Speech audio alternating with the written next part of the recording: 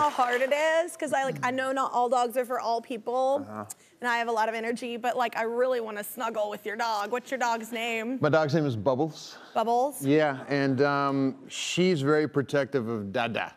Oh, my dog Henry is like that. Yeah, she'll jump at you if you come near Dada. Okay, mine doesn't do that. Okay. Yeah. So mine just kind of growls. We'll keep a little distance. Yeah. For right now. Keep a little distance. Just a little bit. Warm her up. Get to know my voice. Yeah. The rhythm of Kelly. Well, let's get her comfortable with the rhythm of Kelly. Wait, which one does she like more, you or Sophia? Me. I love that. Yeah, no it's question. A big giant dude with a little dog. It's so great. She wanted the dog, but the dog wanted me. She was a rescue. So, I love that. You know, Sophia saw a picture of her and was like, oh my gosh, this is the cutest dog ever. She is. So the shelter brought her over. And as soon as she saw me, she came running over. And that was it. And then she started growling at Sophia to go away and growling at the shelter people. I'd never had a pet before. And you were like, we'll take her. I said, well, I never had a pet. I said, you okay. never had a pet? How do we do this? Yeah. Not as a kid? No. And then I always traveled and worked so much that it was ridiculous. I couldn't have a dog. So the shelter brought her over, and you know, she actually, it turns out, was sick. She was peeing blood. Oh no. And it turned out that she had a cyst that they were worried might be cancer. So, you know, Sophia was like, well, why would they bring a sick dog over without telling us? And I just said, look, you know, if they told us, then nobody would ever have the dog over and she'd never get adopted. Yeah. So I just turned to the shelter people and said, look, I'll take her, whatever happens. Look at that heart of yours. So that's so cool. Because well, you have the means. I would encourage people, yeah, and that's the thing is, like, luckily she landed with somebody who could, you know, I could pay the medical bills. And whatever happened, I was just going to take care of this little thing and try to help. And, you know, I try to encourage other people because during COVID, a lot of people went to shelters and got pets. Yeah. And then as soon as the clouds broke and we started going back to normalcy, those people brought the pets back. So there's a huge number of pets that have been brought back. What special place in hell? Seriously.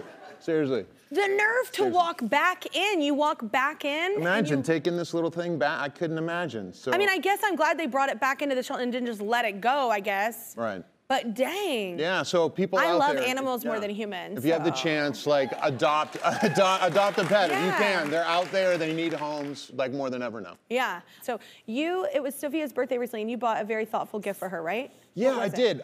So I wanted to, you buy your wife flowers, the flowers die. I wanted to get her flowers that would last forever. Okay. So I enlisted the help of this Harry Potter. of this famous glass sculptor named Martin Blank. So a lot of people know the name Dale Chihuly as far as glass sculpting goes.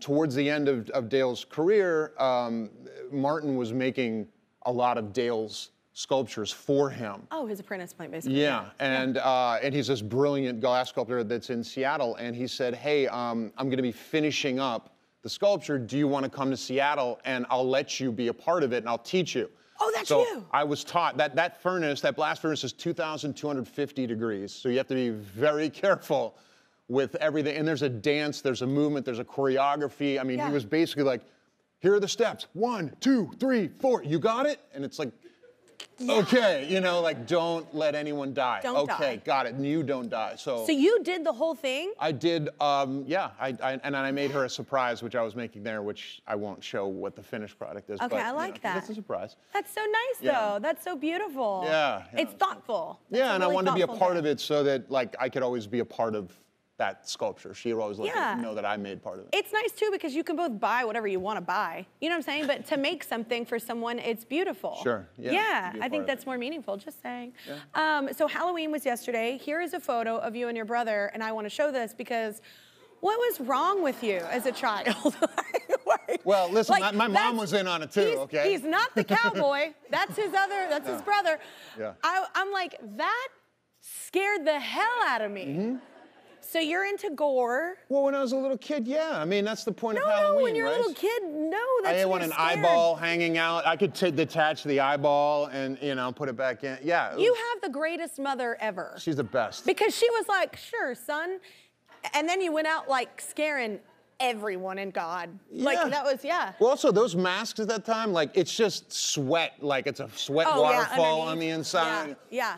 And it's Pittsburgh, so there's probably snow on the ground there. I'm just saying, like, the effect of the picture next to the poor cowboy that's about to get eaten. Look at my brother Nick. How cute is he? I mean, come Howdy on. doody. It's nice. So wait, what's with this photo as well? Wait, explain this one. What's happening? Oh, yeah. What's happening there? Well, I got hit in the face with a baseball bat. Okay. When I was a kid. When I was a kid, right around the age of that Halloween picture, I got hit. How do you accidentally get hit in the face with a baseball bat? Just asking for a mother of a 6-year-old son. You have to be a really stupid kid who's waving a bat around that shouldn't be.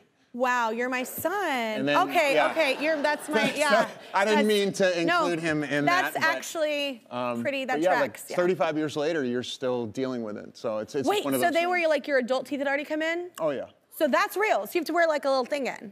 Yeah, these are, this is like a bridge right now because I'm waiting. They have to drill the next screw up into my gums to put the, Yeah, you go from like sexiest man alive to like Bubba real quick. It's awesome. It's amazing. I saw that picture and I was like, how is that the same dude? It's amazing what teeth do. They really do. Yeah, it is amazing. Yeah. If I was living at any other time in history, it would not be going so well, especially the glasses. I'd be blind. I'd have no I have teeth. glasses. Yeah, I mean, I don't see well as well either. So you're playing yourself on this season of Mythic Quest. So why'd you want to do that? Well, other than the fact that you're a huge gamer, so you like games. Well, no, but I love Rob. I love, Sunny in Philadelphia, and I thought Rob was hilarious. I got to do a movie with Glenn Howard in, and actually 3 years ago, Rob called me to do Mythic Quest, and we shot an episode that couldn't air because of COVID. So it was supposed to be like at a convention, and we needed all these extras, and we couldn't do it. So that actually got scrapped, and then they called me back a couple years later and said, come back, and they actually wrote me something even better. And David Hornsby, who was on the show, I went to drama school at Carnegie Mellon with him. So and he writes for it and wrote me some great stuff. That's cool. Small world, right? Well, Carnegie Mellon's actually kind of like the entertainment industry is full of a bunch of the kids that I went to drama school with during my years. So it was like me, Matt Bomer from Magic Mike at Carnegie Mellon, Pablo Schreiber from Halo, Cody DePablo from NCIS. Then you have like Patrick Wilson, Gabriel Mock, this is the school to go to for drama. It is. Well, at the time, it was. At the time I went there, it was ranked higher than Juilliard. Oh wow! What's up, Juilliard? What's up? That's what I said. I said it. I said what I said. Go Tartans. Yeah. Okay, so you're also working on another childhood passion. I love this about you. So you have a Dungeons and Dragons documentary, right? Because I know you have that thing you built at your house. So yeah, so I'm going to direct the official Dungeons and Dragons 50th anniversary documentary. Like it's the complete history from starting in 1974. I need to get into this because I love any kind of, this just feels like me. Like I saw the whole thing and I saw a bunch of dudes, whatever, but like women are cool too. And the women didn't play when I was a kid. I know. None. And believe me, it wasn't because we didn't want it. No, I know, I'm just saying, because you wanted girls around. We wanted them to listen to us talk about this nerdy stuff. I love nerdy stuff. I think it's so fun. I love escapism. So like what got you into it as a child? Like what did you attach to? As a kid, I loved storytelling. I think that's probably what I am more than anything else. I love storytelling. I loved writing. I loved, character building. For a kid, without, a Hollywood budget, it was making your own TV show, making your own film series. So for me, that was like, are you kidding me? And then the kids would play characters in my show that I ran every day or every week. I think that's so cool. I love it. So wait, so have you ever gotten in a physical fight? It can be a subjective event, right? So have you ever gotten in a physical fight at D&D? No. At D&D? I mean, when I was a kid, people Wait, or maybe not in D&D. What's happening? Well, clearly, yeah. I mean, I've thrown some Bubba comes out. I was a bouncer and a bodyguard in college. So you were? Yeah. Wow. That's a whole other story. Yeah. For another time, maybe. For a nighttime show. Yeah, maybe, yeah, probably. Yes, exactly. No, when I was a kid, there was a stigma against it. The churches were burning books. They thought that Satan was possessing their children through the game. That's the reputation that it had. I did not know that. And so the churches were burning books, and then the sales quadrupled because the kids whose books were being burned went and bought more and then hid them better. Yeah. And once you make it a red button, then you just everybody wants it. As soon as your parents are upset, I need that. Yeah. And so as a kid, there was a lot of stigma against it. So there were kids that would say things, and you'd get into almost fights with kids over it, or I'd defend other nerdy kids I was friends with. I was the captain of the football team, so I was playing also Dungeons I was and a Dragons. Nerd, but, I love it.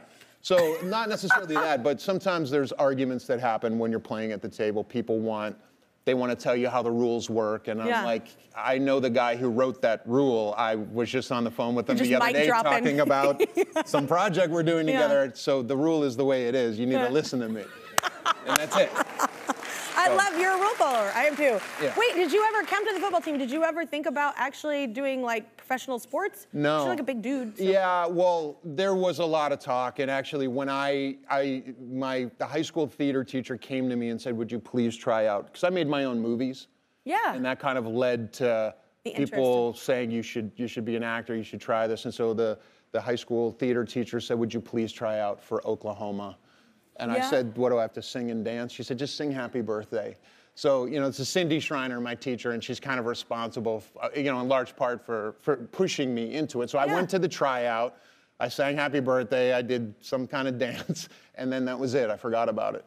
A few months later, kids in the hallway were saying, congrats, Joe. And I'm like, for what? And they're like, you got a huge part in the musical. And I went, oh, no. You know, I went and looked at And you have to memorize everything. Well, that was easy. It was. Memorizing was never easy for me. I was in musical theater. It was the hardest thing for me. I can read it like once or twice. I'm not like, I don't retain anything, really. Yeah.